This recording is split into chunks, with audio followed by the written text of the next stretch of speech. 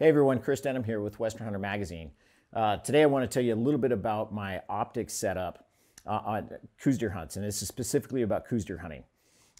Actually applies to mule deer and elk quite well too, but the one thing about Coues deer hunting is you spend an inordinate amount of time sitting behind a pair of binoculars on a tripod. I mean, you're spending a lot of time staring at the same ridge line, looking it over and down, then starting over and looking it down, spinning around.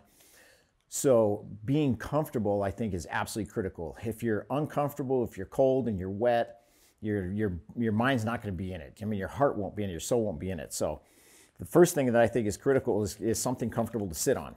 I this year really enjoyed using the BTR stool that the Outdoorsman sells.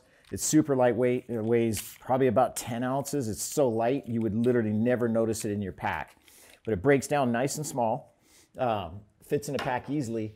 The other thing I like to carry often is a Z pad like this one from XPED. It's just super versatile. You'll see Nate using them all the time. He actually prefers this over the stools because of the versatility. If you're on uneven ground or on steep country, a lot of times you can't get the stool flat and it'll drive you nuts if you can't. So depending on the type of terrain you're hunting in, if it's going to be flat, you're going to be sitting on flat ground, I love the stool. If you think it's going to be rocky and not very flat and difficult to get a stool down, a Z pad is a great solution. Again, you want to keep yourself as warm and dry and comfortable as possible. Make sure you pack plenty of clothes. I mean, a down jacket doesn't weigh anything. Long underwear doesn't weigh much, but those are just those little things that just make you more comfortable and relaxed when you're sitting there glassing for hours on end. Now to optics. When I'm Coues deer hunting, I don't pay a lot of attention to weight. I'm day hunting for the most part. So if I have to carry 30, 35 pounds and hike up, 1,000 vertical feet, I know once I get there, I'm going to be there for hours. So I got plenty of time to rest. So I don't worry about trying to shave ounces. So for that reason, I usually pack the 95 millimeter Swarovski setup. The STX here, and actually more importantly, is the new BTX from Swarovski. The combination of the 95 millimeter with the BTX and just being able to relax and let both your eyes start picking up motion, especially at long distance, over a mile with the BTX, it's a game changer. It seriously is. The one thing I will say with the BTX, because of the angled eyepiece, the stool is super handy with that, because it just allows you a lot more freedom of movement than when you're sitting on the ground. So if you're going to use a BTX a lot, get yourself a stool and learn to adapt to it. Because of the BTX, I've actually kind of gotten away from using 15s. I know for years and years and years, I was a huge 15 power fan. But now with the new Swarovski 1042 NL Pures, the field of view on them is so phenomenal and the optical clarity is so good, I just don't feel like I'm missing anything.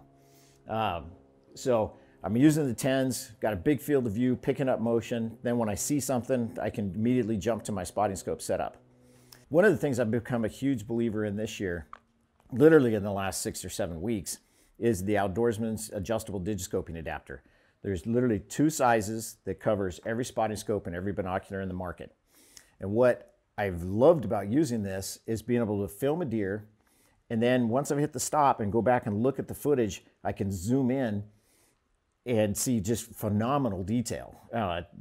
When you're running up 60, filming at 60 power, then you zoom just a little bit, you're literally like 180 power without any of the distortion that you would get through 180 power scope. It allows you to see detail that you never could see through the spotting scope by itself. So I really, when it comes to trophy evaluation, I've really become a huge fan of the digiscoping, even more than I've ever been. So again, when I'm Coues deer hunting, I'm not in weight saving mode. I'm really not worried about shaving ounces or even a couple of pounds. So I always pack the Outdoorsman's tall tripod. The thing I like about it in Coues deer country is when you're in those steep situations where one leg or 2 legs needs to be way down or maybe out flat, I still have plenty of elevation. I'm not having to squirm to try to get underneath the tripod. I can make the tripod fit me, which is really critical, because if you find yourself hunkering down and getting yourself into odd positions, you're going to get neck pain, neck strain, head aches. So being able to always maintain proper head position and be comfortable is going to keep you glassing all day long. With the tall tripod, I mean, I've got plenty of room to stand up as well. And there's definitely times with brush lines and so on that standing up is the way to go. So I do like the Outdoorsman's tall tripod. The new standard tripod, though, with the center post extension, I think that covers me about 95% of the time. So I probably, by next year, I'm guessing I'm going to switch to the Outdoorsman's standard tripod. But again, I'm 5'7", so I can get away with that. If you're 6 foot, 5'11" or up, I would definitely recommend the tall tripod with the center post extension. So that's my optical system for Coues deer hunting. If you've got any questions, feel free to hit us up on YouTube or Instagram. I'll be happy to answer them.